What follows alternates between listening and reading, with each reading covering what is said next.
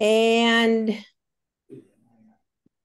good morning. It is Sunday, September 10th, 2023. We're moving into from 5783 to 5784, and we're in the month of Elul, and that is the month before Tishrei, when we have Rosh Hashanah and Yom Kippur.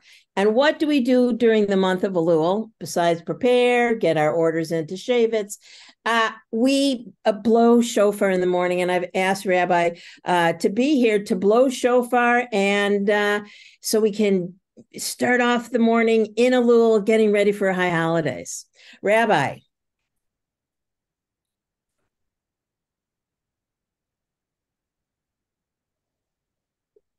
Do you hear it?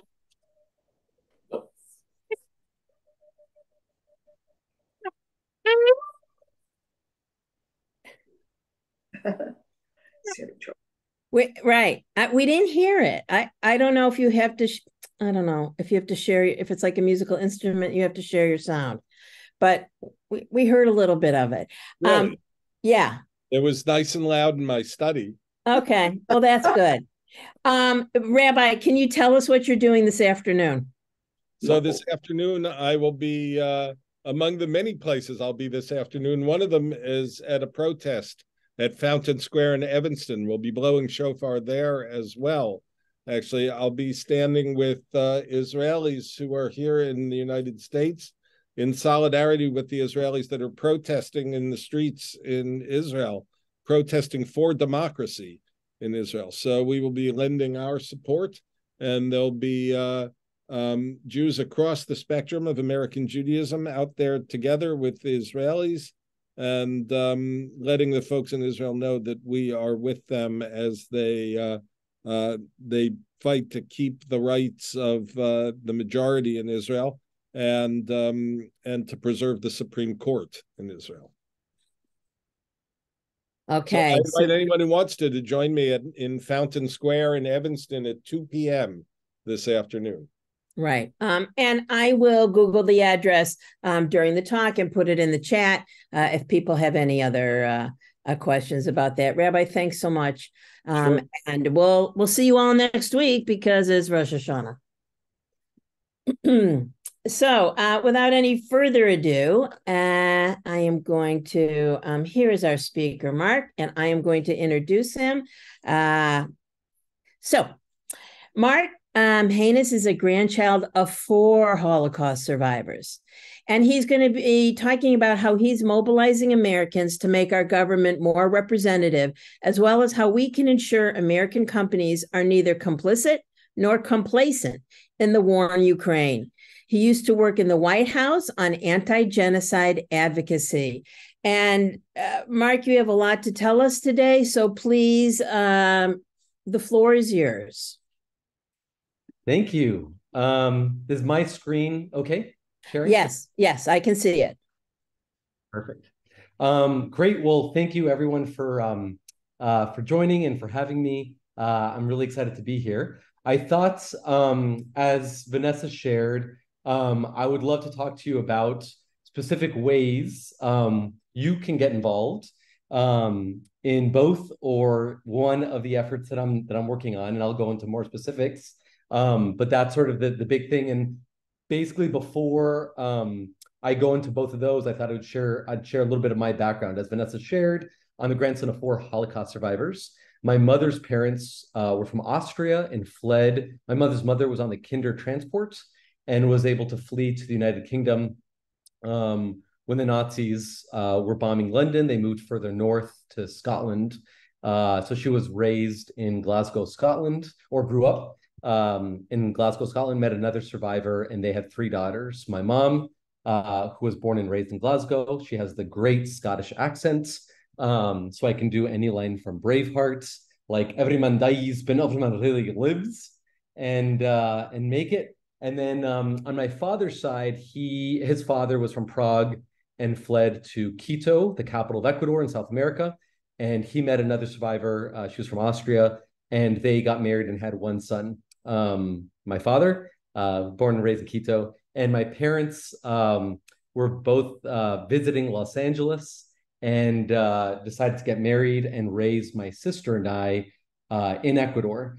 And so we belonged to a small Jewish community. There was one synagogue in the capital. Everyone was either a survivor or descendants of survivors. So every time we would go to shul for Shabbat or high holidays, a lot of the elders who'd been in the camps had their sleeves rolled up with the numbers tattooed on their arms, and would always remind us of the key lesson of never again, never. It was never allow an Ecuadorian or a Scottish person or American, never allow anyone to be targeted for who they are. You should never be a bystander. You should always stand up. And I was very fortunate after I turned 18 to come to the United States and got a scholarship to go to Swarthmore College, a very small school right outside of Philadelphia. And in 2000 and my senior year, I think that was 2003 or 4, there was an article by Nick Kristof from the New York Times writing about what was happening in Darfur, Sudan. And I was with some friends, and the paper was there, and I guess one person was reading it and was sharing just what they were reading about the atrocities happening. And it was called the first genocide of the 21st century. Both the then Bush administration, Congress, other governments were declaring the violence that was happening in Darfur, Sudan as a genocide. And so, like many of you, because I know lots of folks in Chicago and the Jewish community throughout the US, we were sort of confronted with this tale of two genocides of, knowing that the Jews were in the camps. A lot of times in Darfur, similarly, people were either in their villages or fleeing into Eastern Chad. People often treat some of these crises as humanitarian crises. And while the Jews in the camps needed food, water, medicine, that was not the correct solution. Fortunately, America and allied countries went and freed the Jews from the concentration camps.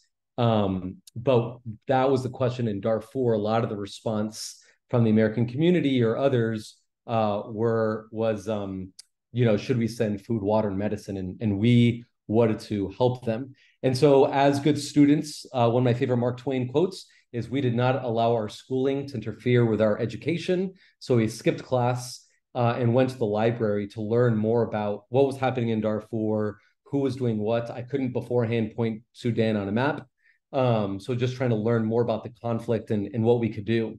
And we came across this amazing book that if you have not read it, there we go. If you have not read it, highly, highly recommend you read it. Won a Pulitzer Prize and a bunch of other awards, written by Samantha Power, who was then a professor at Harvard, called A Problem from Hell. And basically it looked at all the genocides from Armenia, the Holocaust, Bosnia, Rwanda, Cambodia, and kept asking the question, what did the US know and what did it do? Or sadly, more likely, why did it not do more?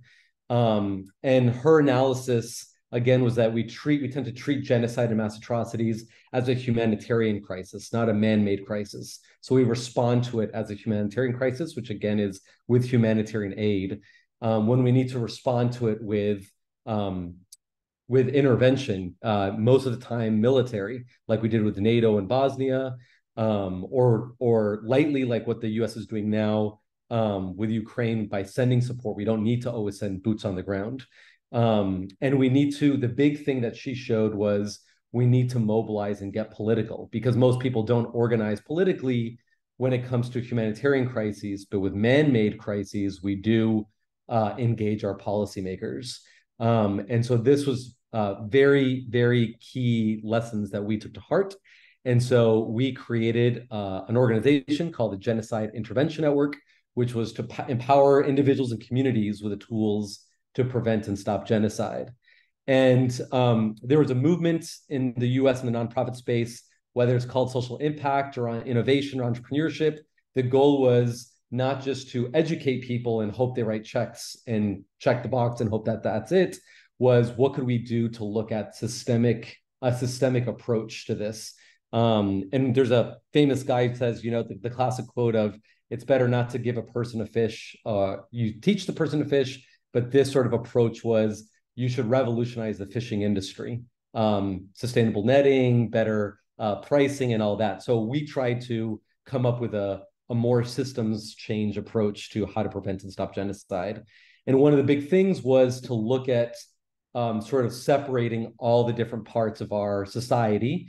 And we talk about the three sectors, but within each sector, there's obviously different parts, and these different pieces require different ways to influence them. They're not homogenous, because a lot of times we'll just talk about the private sector as one thing, or the government is just one thing, but they all require different tools and approaches to things. So I'll just give a few examples. One, because we were students in college, the tool that's used to hold students accountable is their report card. So we decided to create a report card to grade every member of Congress.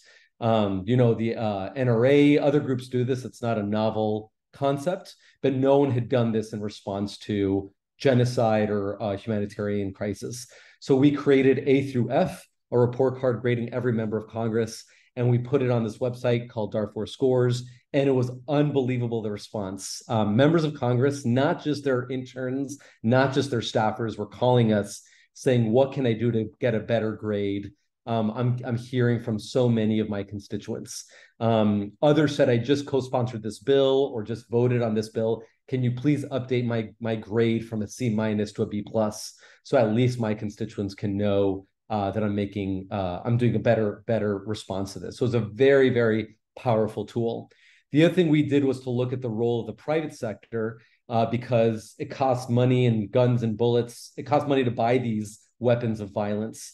They don't just come about by free. And so we saw that many American companies were being complicit in providing the funding, or complacent. They were not ensuring that they were not part of the revenue stream that the government of Sudan was using. And so we studied the apartheid campaign that a lot of Americans did, especially a lot of college students did, to push college endowments to making sure that they, again, are not complicit or complacent. And so we tried to refine that model, because there were a lot of lessons learned. For example, a lot of Black-owned businesses were hurt when Americans were passing blanket sanctions to try to go against the apartheid regime in South Africa. And we did not want to hurt small owned businesses. We were really wanting to target specifically the government of Sudan. And so we came up with a new model to try to do shareholder resolutions, engage companies, and divestment was the very last resort. So we try to harness the power of American investors and companies to either improve their behavior, or if there was no way to do that, then divestment. So we got Harvard Corporation. We started with them. We got 60 colleges and universities to do it. And after students in California, with all the University of California system, they then wrote a bill to then engage former Governor Arnold Schwarzenegger to make sure CalSTRS and CalPERS, the largest pension systems, were also not being complicit or complacent. So you can see George Shultz, George Clooney, Don Cheadle in the background, who came to help us successfully do this. And we got similar bills passed in over 24 states. So we had trillions of dollars that were before being complicit or complacent to then being positive actors in this. And we shifted company behavior. Another tool that we did, which doesn't exist sadly anymore, we created a phone number called 1-800-GENOCIDE. And that's because most people don't know who their members of Congress are. They don't, and if they do know who they are, they don't know their phone number or their name, they don't know their phone number. And if they do know all those things, they don't know exactly what to say. So we created a 1-800 number, just like we tried to make it as easy as ordering pizza or booking a plane ticket or whatever it says. You would call this phone number, we would ask you to enter your 5-digit zip code, and then we could identify who your specific representative or your 2 US senators were. And then we would connect you for free to those offices, and beforehand give you the exact bill or resolution or whatever action that it took to get them to take action. And again, because of this phone number, we could track in real time. The data was the most powerful piece, because we could go to any members of Congress. And we did, and we said like 2,343 people have called you, Senator Duckworth or Durbin. Why aren't you voting for this bill or co-sponsoring this bill? And that, like, they couldn't hide that we didn't have those exact metrics. So we mobilized people in every congressional district in every state to call this phone number, and we're able to get many members of Congress to correctly, vote or co-sponsor for the bill. So happy to talk on that. I'm going to quickly go through, as Vanessa shared. I did this for 7 years, anti-genocide organizing, and then had the opportunity to go work in the White House on the National Security Council for then Vice President Biden. Hopefully that's loading. My boss was Tony Blinken, who is now the Secretary of State. While he was my boss, left in the Obama administration, become Deputy Secretary of State. And then Jake Sullivan, who is now the National Security Advisor, was also my boss, and was just an incredible, incredible experience, sort of seeing how the sausage is made on the inside. Because lots of times, as I shared, for 7 years, I was trying to push as many of the different levers from the outside. So it was very, very informative to see and understand what are the paths of least resistance to try to get change. And it's been very, very helpful. So when Trump won, I was then out of a job and trying to figure out what could I do to make a difference. And so I created 2 organizations. Progressive Shopper is to try to empower conscious consumers. Based on my experience with Darfur and Sudan, lots of people, especially young people, don't have a lot of money. And so, but we spend money every day buying food or getting on Amazon or whatever else it is. We vote with our dollars every day. And a lot of people want to make sure that their money is aligned with their values, whether you support climate change or LGBTQ rights or human rights. There's lots of different issues people care about. But a lot of times that data is not either available or it's sitting on a PDF in whatever organization that tracks this. And that is not very empowering. So we created a browser extension, which is like a little app for your browser on Chrome or Firefox. We're building it out for Safari. Those are the major browsers that people use to look for their phones. And we put this little flag, red, purple, or blue. We started by scraping the Federal Election Commission because all of that data is publicly available, but it's in not very empowering PDFs. And so we bring all that data on both corporate giving, and then we started reaching out to other nonprofits like Human Rights Campaign, tracks how companies treat LGBTQ employees. Do they have gender neutral bathrooms? Do they recruit, promote LGBTQ people on their boards or the C-suite? So we were bringing all that data. We have about 8 topics, and I can go into with Q&A where we get all of our data, but it's on our website, where we get our data. We try never to touch the data ourselves because we cannot be subject matter experts on all these issues. So we really try to find the trusted providers and bring their data into this helpful little app. So once you download this little browser extension, whenever you go on a .com, which most of us, whenever we're on our browsers, most of us, I would suspect, most days are on a .com than we ever are on a .org. And so we bring that information to you. You see that little flag, and if you want, you can click on it, and we show you why that company is red, purple, or blue, and we're switching it to green, yellow, or green, red, yellow, or green, more familiar color scheme. And you can see both the political giving, but other issues. We then try to show you alternative companies. So whether United, and sometimes we don't always have choices. I know United in Chicago is very popular, but sometimes Southwest, or maybe it's Adidas versus Nike. We try to give our movie theaters, AMC versus Regal. We do have Cinemark. We do have options, sometimes more easily than others. And then we try to show you those alternatives. And then third, we show you other ways to take action, because shopping is never going to be the only way to address your social issues. So we try to provide you easy links to go back to that .org, climate change or reproductive rights or whatever it is. We try to make it super easy for you to go back to that .org. So that's Progressive Shopper. We have close to 20,000 users. We're doing a very specific campaign right now on Ukraine, and I'm happy to go into more specifics. But there lots of companies have left Russia, which was great. So we've probably never seen that number of companies leave Russia since the apartheid, the campaign against the apartheid regime in South Africa. But there's still loads of companies that have continued to stay in Russia, and they are being, again, complicit or complacent by providing tax revenue. And Chicago-based Mondelez, which owns many of the candies and crackers and chocolates that we may consume. Oreos is probably one of the biggest, but they own Cadbury and Milka. They have refused to leave. So we are really looking for more Chicago land activists to help organize. We will send you flyers or banners to try to mobilize people to try to make sure Mondelez is not being complicit or complacent. We're doing another big campaign with Unilever, which is in the UK, but they have a headquarters in New Jersey. So we're mobilizing folks in the New Jersey area as well. So I'll put a pin on that. Happy to come back to it later. And then Inclusive America, this is where we're bringing data to look at diversity and inclusion. So when I was working in the Obama administration, many meetings were filled with the same type of demographic profile, which were white men from Ivy League law schools, or in shorthand, we call it male pale from Yale. And that is not all what America looks like. And so we started by taking the data of people who serve in government. So the government is the largest employer in the United States, over 2 million employees. Whoever is president can appoint about 4,000 of those 2 million. About a third of those 4,000 require Senate confirmation. So every cabinet member, every ambassador, multiple levels below. And no one seemed to be tracking the demographic information for these positions.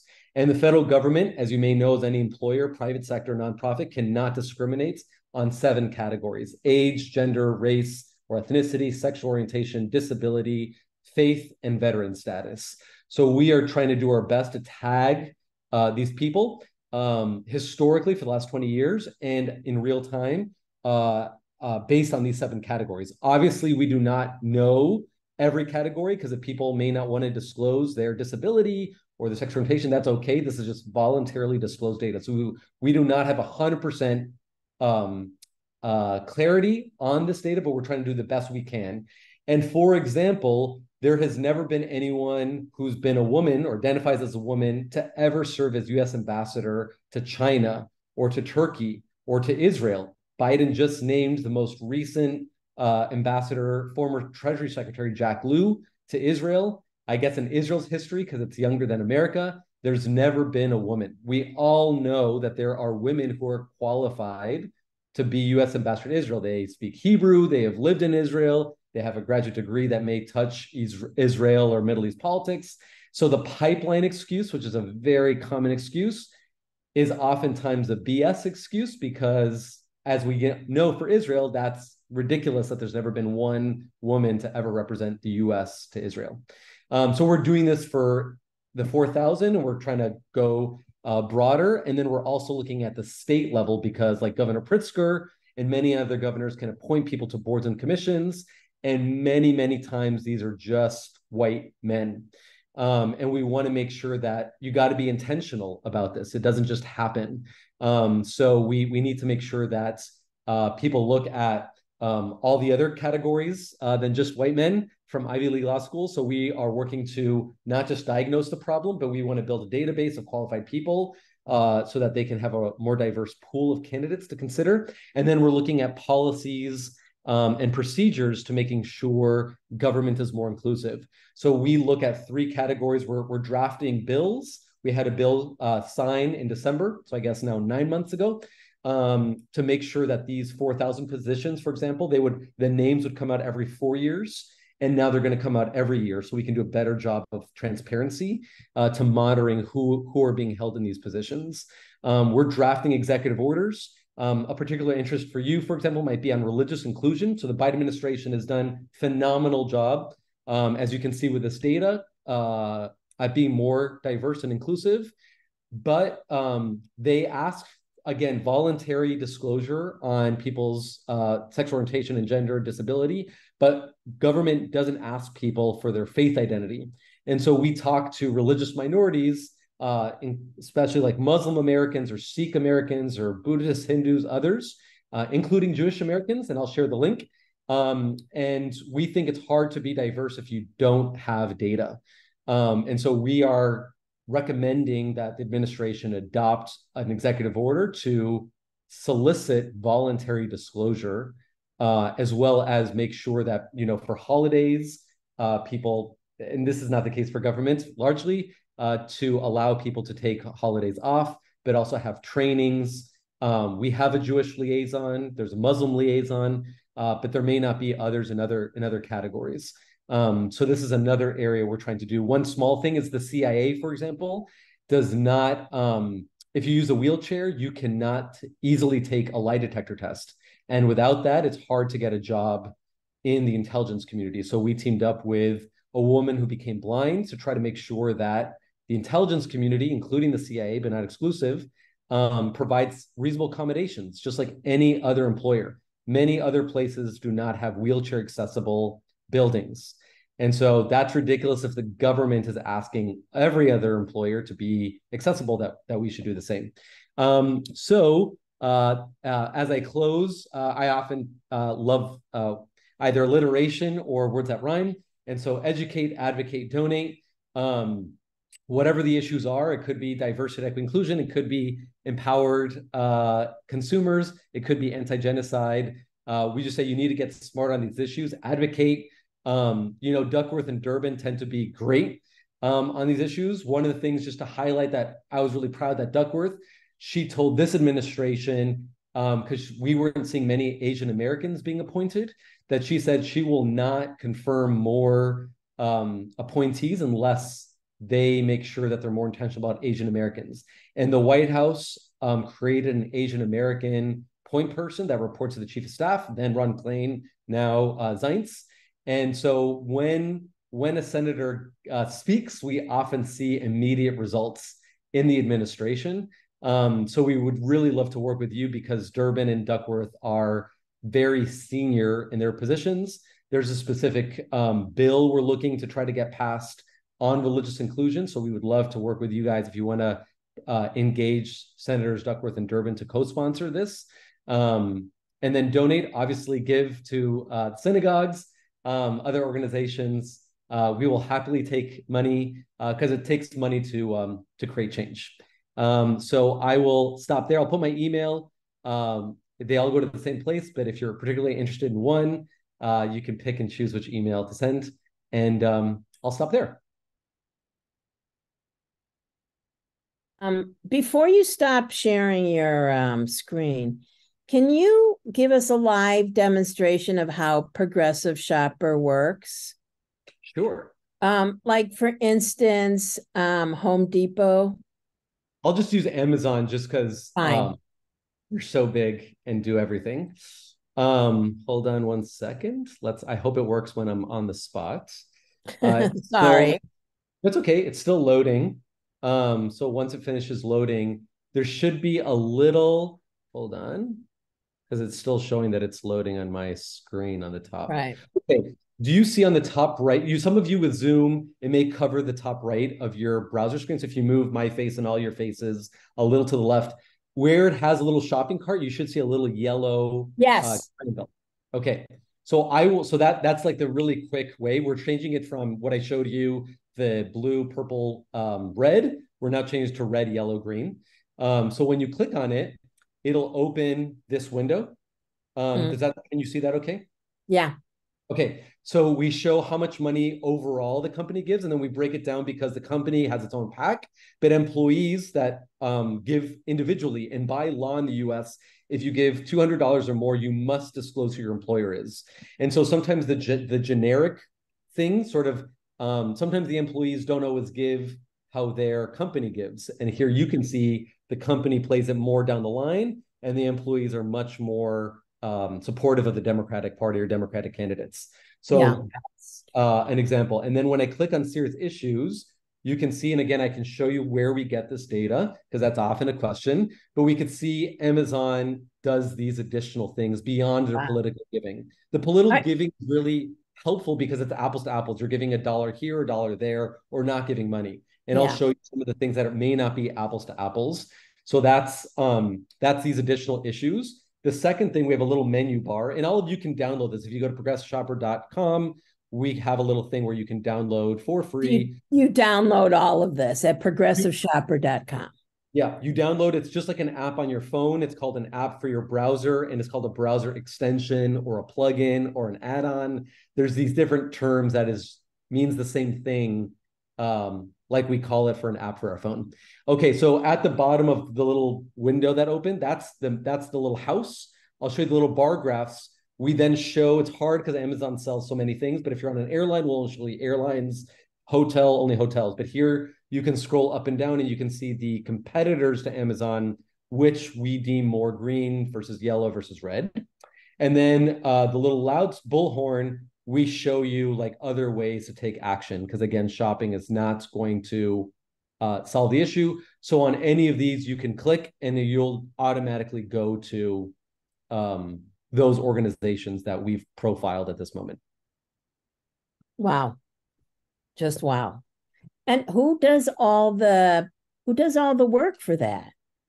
You mean on the data or the technology? On the data, the technology, we'll keep up with, but. Okay, so I'll show you. Hopefully it'll load also quickly. So can you see my screen okay? Yep. Mm-hmm, mm-hmm. So when I go how it works, if you scroll down, this is where we get our data. And sometimes the data is already done and it's really easy for us to just import it. Sometimes we reach out to these organizations and say, hey, we've got close to 20,000 users. We really think that they would be interested. Could you do the data and ideally do it in this helpful, like the yellow, green, the green, yellow, red? And they say, sure, we'd be happy to do it. And sometimes they partner with other groups, like with paid leave policies. We brought these two organizations together and they worked with us to develop that.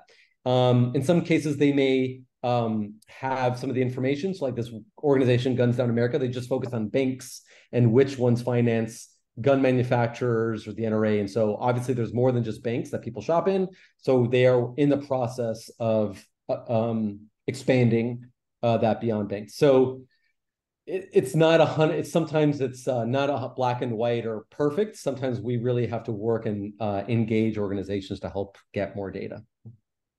Okay. I'll show you quickly. One of the things we've been doing more, as I mentioned, Ukraine. Yes, I wanted to get into that as well. There's this great organization. It's a school, the Kyiv School of Economics, and that's KSE. And they run this great website called Leave Russia or leave-russia.org. So you can see, and they do a phenomenal job of updating the data. So that the data was like perfect and it's getting better and better. So that has not been the area that we have felt needs the most help. So we have focused, because they're all based in Ukraine, they're economics professors and their students. So we have built a page, which we would love your help. There's a lot of Ukrainian diaspora in the Chicagoland area. And so there's a tool that the Biden administration has strangely not used. It's called a business advisory. It's like a travel advisory when you think from the state. Oh, yeah. Like, don't go there, or if you do go there, be aware of X, Y, Z. And so they have issued a business advisory to 7. It started with the Trump administration, and then the Biden administration has issued this 7 times.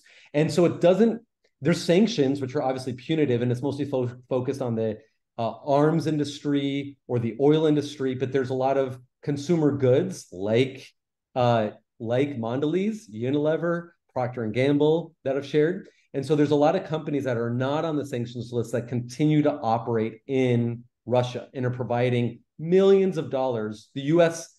market, the U.S. companies are the largest companies once we work with the Kyiv School of Economics, more than any other Western Europe and U.S., Canada. U.S. companies are providing currently still the most tax revenue to Putin's government, to the war machine. And so we think if they're willing to issue a business advisory for all these other conflict areas, they should do so for Russia. And so we are urging the Biden administration to issue this business advisory. And a lot of it could just be copy and paste and edit what they've done for these other 7 areas. And so we've worked with several House members to introduce a bill, HRES 274. You can click and you can read more. And we're working to get the Senate to introduce a companion bill. Senator Durbin wrote a letter with a few others, but a letter is nice. It gets out the door faster than bills. As you know, our Congress is not the most efficient entity in our society. So sometimes getting a letter out the door is faster than getting a bill. But we really need them to introduce a bill to put pressure on the administration. So we would love to get Senators Durbin and Duckworth to introduce a companion bill. They can just copy and paste the House bill to do that. And so we're building a coalition of organizations to support this. And we're also identifying who within the executive branch historically and currently play a role in issuing these business advisories. So a lot of times we're trying to demystify, if you say the State Department, well, who exactly in the State Department, or who in the National Security Council plays a role. So we're really trying to put pressure on them as individuals to get this business advisory. And so that's what our specific Ukraine campaign is doing, and would love as many of you guys help with either the company specific and or ideally both with the advocacy with the government stuff. Most of us, our representative is Brad Schneider. Do you have any idea how he comes down on any of this? It's a great question. So let's just push the link and take a look. Yeah. I don't think, so you can see here in co-sponsors, let's click. Right. I don't think he is one of the co-sponsors, but stuff changes in real time. So no, I do not see him as a sponsor. So it would be really helpful if you guys said, please co-sponsor HRES 274. And again, like, this bill does not require tax dollars. It does not require like any punitive pressure. It's just giving guidance, and it removes the veil of ignorance, which a lot of companies from the Holocaust to the present day were like, we didn't know, no one told us. This bill says you can never use that excuse. The government is telling explicitly the private sector, these are the parameters. This is what we're asking for. If you're not providing, and it's nuanced, like if you're providing baby formula or insulin, like Russian babies, and they're not involved, they're not responsible. So keep providing those essential life-saving things. But Oreo cookies and Cadbury chocolate, I love those things, but those are not critical to life sustaining efforts. So they should eliminate and make sure they're not providing revenue to Putin when they sell those products in Russia. And this business advisory, I see some of them were from 2021. How long does it last? So they always update and change it. But as an example, there's been 3 issued this year. So just a few weeks ago, like less than a month ago, they issued one because the situation sadly is deteriorating in South Sudan. And so like, this is real-time stuff. It's just weird that they have yet to do so for Russia. And what do you think, obviously this is all politics, so on and so forth, but what do you think is really tying their hands, or why haven't they done it when they've done these other 7? Great question. So having worked in government and spent a lot of time advocating, it is crazy the power of inertia. They're putting out fires in so many other places. And so we've literally heard, and you can look it up, and I'm happy to say links, the State Department spokespeople have said, we've not heard from people asking for business advisory. So that's why we are working so hard to get the House, the Senate, and civil society to say, we want a business advisory.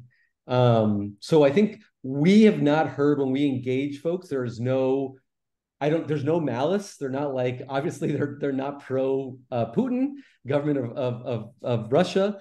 They're pro the people of Ukraine. So ideologically, there's no malice. I really think it's inertia. They're working on so many other things, getting humanitarian aid, defense spending. Secretary Blinken was just there, said that we're going to give another tranche of humanitarian aid and defense spending. So I think they're a bit overwhelmed. Another thing is that we've had some other conversations with folks, this is not mutually exclusive to sanctions. Like, those have more teeth, and we want those. We want to make sure that the guns, the bullets, the bombs, the tanks are not, like North Korea, for example, is supposedly meeting in the near future with Putin to deliver more military hardware to them. So we want sanctions. Don't get me wrong; those are important. But historically, consumer goods are rarely sanctioned. And that's why we think the business advisory is a really helpful tool. So I think some folks are like, why aren't you calling for sanctions or strengthening them? We do want those things, but we also know that these industries don't get sanctioned, and they're providing millions of tax dollars to the government of Russia. So I think part of that, in some cases, they feel a little overwhelmed because they're trying to get those sanctions and make sure their people are not finding loopholes to them. And we say, having worked in government, it can very much walk and chew gum at the same time. There's more than just one person who works under Biden. There's millions. And so we really think that they could knock this out in pretty short order. So we think inertia is the biggest reason. Do you think there's somebody, well, there's got to be organizations that are trying to keep Russia off this list? I mean, obviously there are companies that would prefer not have, like, travel advisories. Like if you're like, let's say Maui, like if you've got your tickets booked, you would rather not have to change your tickets. Like that's life. Yeah. And so, yes, there are companies that would prefer not having the US government tell what to do, plus their consumers, plus their investors, because we're trying to get investors to say, if there's a business advisory, you should not be able to operate there. Like that's not okay. So yes, there are companies saying we are going to continue operating. But like Uniqlo, they provide a lot of like consumer goods. Some of you may know that company. Like they got a lot of pressure and they said, oh crap, okay, we will now leave. Like initially, like last year, loads of companies were leaving, but it wasn't like in one day all of them left at the same time. There was definitely the early adopters and then the laggards, or whatever's in between. So we definitely see that. And so we suspect those that don't want to leave would prefer that this doesn't happen. But we talked to congressional offices, like no one said, oh, the other side had lobbied us to do this. We just think no one is asking for this, which is why we need more Chicagoland folks to say, Durbin, Duckworth, please get this bill to do this, because they can't use that excuse anymore. I see there's a question. Yeah, Corey, go ahead. Yeah, thanks. This is really fascinating and really interesting work. So very impressive. My question is really going back to Mondelez. My understanding is just knowing, employees at Mondelez and what have you, just being local. My understanding is they are shutting down some ties and some operations in Russia, and they have a plan in place by the end of the year. And so my question really is around, I'm certainly not as knowledgeable as you are on any of this stuff, but if I would have been a betting man at the beginning when Russia first invaded Ukraine, I would have thought this would have been long done and long over by now. And I think a lot of people shared that same opinion. The fact that it went on like this. So I guess my question goes back to then, how can a corporation, knowing what they do, and especially to your point about Oreos, they're not supplying guns, they're supplying cookies, and there's people in Russia, like everyday, people that are probably against the war as well, that work there and feeding their families with their paychecks, just like we all do here. What's your take on corporations being able to predict the future and say, you know what, we're going to change our complete business operations and potentially billions of dollars that we have obligations to shareholders, et cetera, to say, we are going to shut down. And if we are going to shut down, what happens then? Fast forward, they pull everything out of Russia, and let's say all of a sudden, the war in Ukraine ends and they want to start back up again, and let's say everything's hunky-dory, and that just takes millions and millions and millions of dollars, and you can imagine the corporate bureaucracy and to make those decisions is really tough. And so my question then goes back to like, what is really the expectations on a corporation, like, because it's really hard just to shut operations down and turn things off. It's a great question, Corey. I'm going to put a link. We're a member of this coalition called Beef for Ukraine. And so I just put the link so you can see, like, we reach out to all the companies saying, this is the information we understand. You may have more up-to-date or different information. We would really like to talk to you and figure out what could be a reasonable way to ensure you're not being complicit or complacent. And so you can see the letters to Mondelez and their responses or the lack of responses. So I just want to highlight that. So I have never run a Fortune 1,550. So given that, I know that companies spend a lot of money when they try to expand their operations. So for example, when I grew up in Ecuador, McDonald's came and Burger King came when I was growing up there. And I don't think they made that decision lightly. I think they spent a lot of time surveying, which, like, what do you think people would like? How should we make sure we market it? Which location is best for getting product market fit for people to walk in?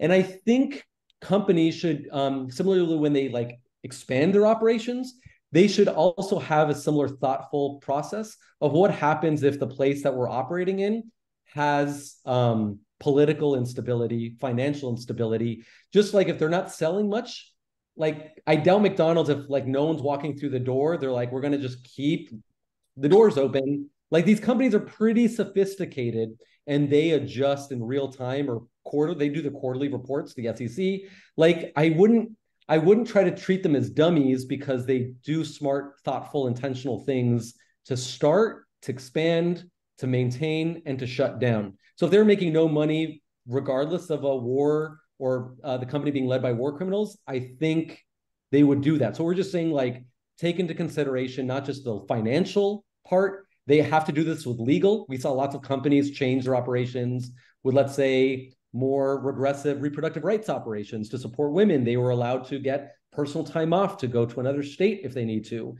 get some financial assistance if they need to fly to another state. So like these companies adapt financially, legally, and we're saying politically.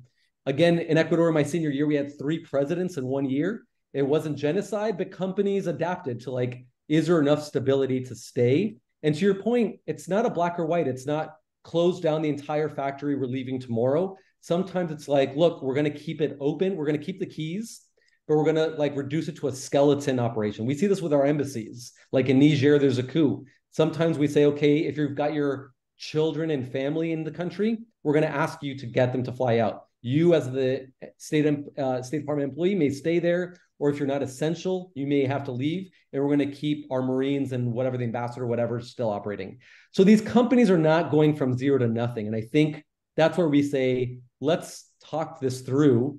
What could you do to make sure you're not part of the problem versus part of the solution? That's one. I would argue, if we look back as Jews, which I assume all of us are on the Zoom, like if IBM or other companies during the Holocaust were like, shucks, like this guy Adolf is not like on our side, but we want to still, like, we've got to make some revenue, we've got our employees operating, we got to do some other stuff. I think for a lot of us, it's like there's a certain threshold where we're like, you are normalizing their behavior, and that's not okay. And so if something, genocide is pretty high up there. The president and his minister of children in Russia have, like, now the International Criminal Court has indicted both of them for forcibly transferring children. Like there's certain crimes that are pretty high up there. It's not like he did a whoopsie and said something politically incorrect. Like, do we want, if we look back and said the same excuses companies are using now to operate in Russia, if those companies use those same excuses during the Holocaust with the Nazi regime, would we say fair game, still keep your doors open? Or would we say there's a certain red line, if the situation is past that, you gotta leave? And I think those are the 2 schools of thought you can pick and choose. That's interesting. And I guess one other question, and it's just really interesting about Mondelez, and because I know they have huge operations in Ukraine as well, which is just, it's a fascinating topic. I guess my last question then is, are there any other Chicago companies to call out, good or bad, that you'd recognize that we may know and maybe even be employed of, people of our synagogue? Great question, and I do not have the answer, and I'll work to get that answer because if you go to like Leave Russia, which we linked to, they track, because companies, again, it's not static. So we've also tried, because we have limited resources, to try to focus on the biggest, we think, offenders, both by their like tax, their revenue given to the Russian regime. And I agree with you, like the Ukraine thing. We like it, like some companies, and this goes to my experience with Darfur, sometimes the companies say we're leaving Russia and we're going to like double down in supporting Ukraine. Or we're going to make sure any revenue, even for the vital stuff, we're not going to keep a profit. Like we're going to maintain it, and anything above that will go to supporting humanitarian aid or rebuilding. Like, again, like we can have a nuanced conversation with these companies. So my short answer is I can't think of another Chicagoland company other than Mondelez. I will just say we're like particularly focused right now on Mondelez, Unilever, Procter & Gamble, Coca-Cola, and PepsiCo. Got it. Thank you. Thanks. I think that you drew, the example with the Holocaust, I think is really something that for those of us students of the Holocaust can really, it resonates with. I see Stu or Joanne, and I'm unmuting you. Go ahead, ask your question. Can you hear me? Yes, Yes. we can hear you. Good. Well, I want to especially compliment you on your work with Darfur. Thank you. Because my wife and I have a daughter. She and her husband were work for relief organizations around the world, and we're working in Darfur during all the difficulty with the Janjaweed going around the country, murdering people. Yes. Finally, the situation got so bad where their organization was trying to help them leave the country. So they were in a car with all their belongings, driving across the country to try and get to the capital, get an airplane or a boat out. And they were stopped by the Janjaweed, driving around with their truck and their machine gun mounted on the back. And there were two Janjaweed on, with the truck, who jumped off, stopped their car and opened the door to the car and beat them up, pistol whipped them, stole all of their belongings. And one of the Janjaweeds said to the other, "Shall we kill them?" And, fortunately for them, the other one said, "Oh, No. let's just rob them, and beat them up." So, we feel very fortunate that she and her husband survived. Yeah. And we did, have some contact with George Clooney and others that were trying to help with the situation. And I know that the ruler of the country, Al-Ashbari, something like that was his name, got removed. Bashir, okay. And military took over the country.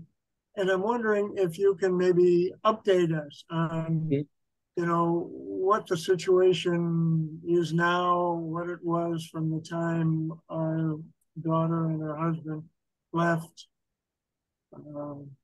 fairly quickly, because I know there are other people with other questions as well. Sure. Well, first, thank you for sharing that story, and I'm so glad that they made it out safely. It sounds like a horrible experience. Unfortunately, the situation is not good. In some cases, worse. Mostly because American attention is far less on Darfur. Like the American people, actors, journalists, government took a lot of notice on Sudan. And I'm very proud because I think the Jewish community really helped lead that effort. There's a huge, I remember New York Times, I think, front full page calling, I think it was the Bush administration at the time, AJWS, and lots of different Jewish groups were leading the charge, not because the perpetrators or the bystanders or the victims were Jewish. This was like a great realization of the lesson of never again. So it made me really proud to be part of that movement. And it's not at that stage, the American people are not aware and not mobilizing on Sudan at nearly anywhere close to that level, and the situation's worse. So there's a huge battle going on between two different warring parties in Sudan. And some of the same people that were called Janjaweed are now in this rapid reaction force. Sometimes the names change, but it's the same people. And if you just Google or read up the news, they're committing a lot of atrocities in Darfur and sadly in other parts of Sudan. So I would say the situation is either worse or as bad. But I would say worse than it was in the early 2000s when most of us were aware and organizing around this. Well, and I know they also, perpetrated terrible atrocities on women. Yes, rape was a weapon of war, and we see this also in Ukraine and sadly in many conflict areas, targeting girls and women is a common occurrence. Thank you. All of this brings, back to mind all that we can be doing. Are there any other questions? You've given us a lot to think about today, Mark. And I'm going right to Progressive Shopper. And I think it's incumbent upon us. We come on Sunday morning and we listen, and now we need to get out and do something. And hopefully everybody listening here can tell two more people, and we'll get something done. I want to tell everybody who's listening that our next adult enrichment will be October 1st. Next week is Rosh Hashanah, then it's Erev Yom Kippur, and we will be having Joseph Sassoon, who wrote The Great Global Merchants in the Making of an Empire. So I think it's going to be very interesting. His book is out. You can go get it. And see what he has to say. You're getting a lot of kudos in the chat. So, Mark, thank you so much. I look forward to seeing everyone at Rosh Hashanah. If you need anything, you know where to get me. Mark, any final thoughts? Hag Sameach. I hope everyone has a great new year. Thank you so much. Appreciate it. Thank you. Good to see everybody. Bye-bye.